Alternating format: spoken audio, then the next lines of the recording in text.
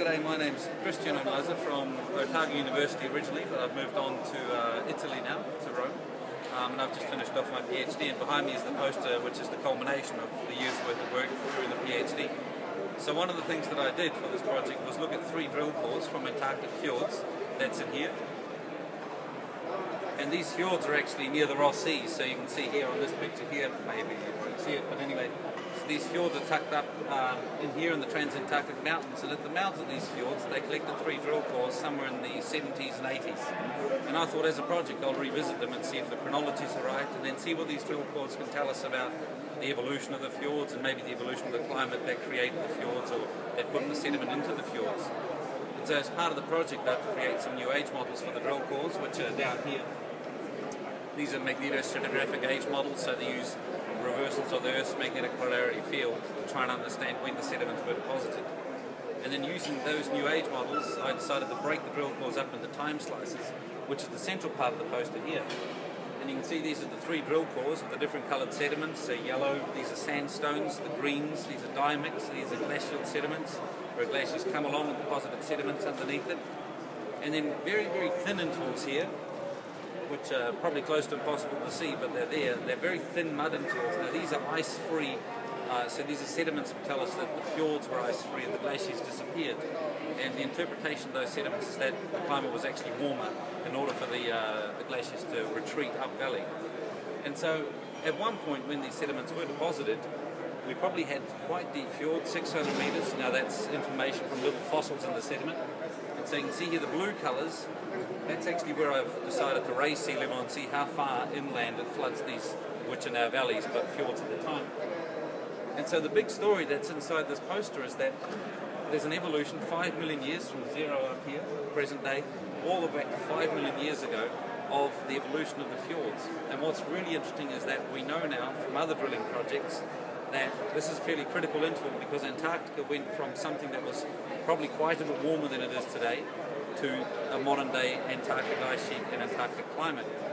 And so the big thing that sticks out is that you can see the sediments at the bottom here, they're all green, lots of glaciers, and there's lots of these muds in here, these deep ocean sediments or these ice-free sediments. Up at the top here where there's a lot of sand, so these are actually lake sediments, and these are indicative of a much colder climate with sands blowing around and basically a very dry, cold environment.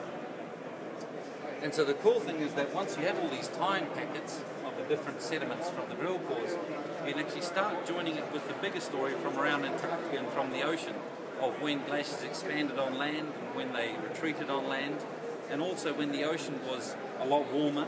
So in this interval here where you see these tiny little stripes, we know that the sea around Antarctica was at least 5 degrees warmer than what it is today. And this green bar here also tells us that the Ross Sea, which now has a lot of ice on it, is also free of ice.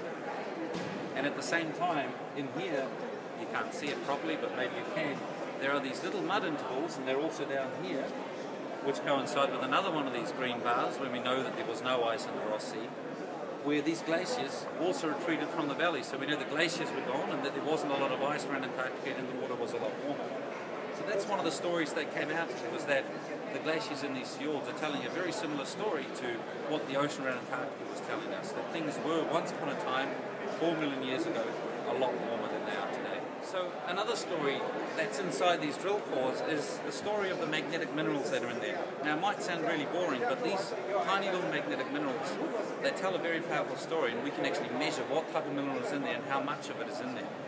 And one of the stories is of those sediments that I talked about earlier that tell us about a warmer Antarctica than today.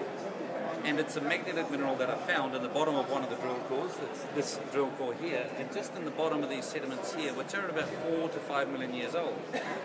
And that's this story here on the far side. And what I found there's a magnetic mineral called magnetite. And what happens when you erode the magnetite out of a rock, and then you leave it sitting in the countryside somewhere and you put rain on it, it rains on top of the sediment, the magnetite actually oxidizes, the outside of it changes the chemistry.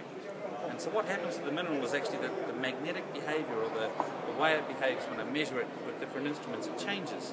And so I can tell that the magnetic minerals in here, from a time when we think Antarctica was a lot warmer, the magnetic mineral is telling me that actually this magnetic grain, or the grains in the sediment, at some point they may have seen rain. or fresh water falling on them on the top of the hills where they were eroded from.